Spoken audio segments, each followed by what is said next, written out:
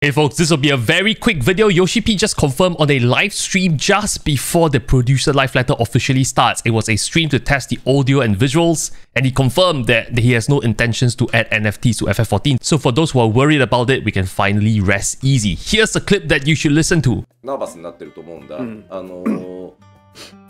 スクエアニックスの社長の松田が昇進表明みたいな形で今年の話を出したから、ちょっとやっぱりナーバスになってるなっていうところがあるなと思います。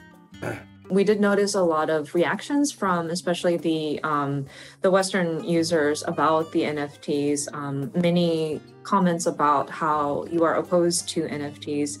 I do understand that our CEO Matsuda had commented on the concept of NFT in his sort of New Year's greetings in his messaging, and there may be a bit of sensitivity, a little bit of nervousness happening around the topic. Based on how Final Fantasy XIV is designed, we don't intend on incorporating any sort of NFT element in the game at this point. So if anybody is worried or concerned about it, I can clearly state at this time that we do not have any intentions to incorporate that into the game. So there you have it, folks. There you have it, folks. Confirmation from the man itself. We can all rest easy now. Now, the producer live letter is about to start. Lots of interesting news to be covered today. If you haven't subscribed to this channel already, make sure to click on this button right here. Lots of breaking news coming your way for FF14. That said, if you don't know what NFTs are, I've covered that in the video previously and how it will impact FF14. You can check out this video right here. Thanks for watching this video. Enjoy the producer live letter, and I'll see you in a bit.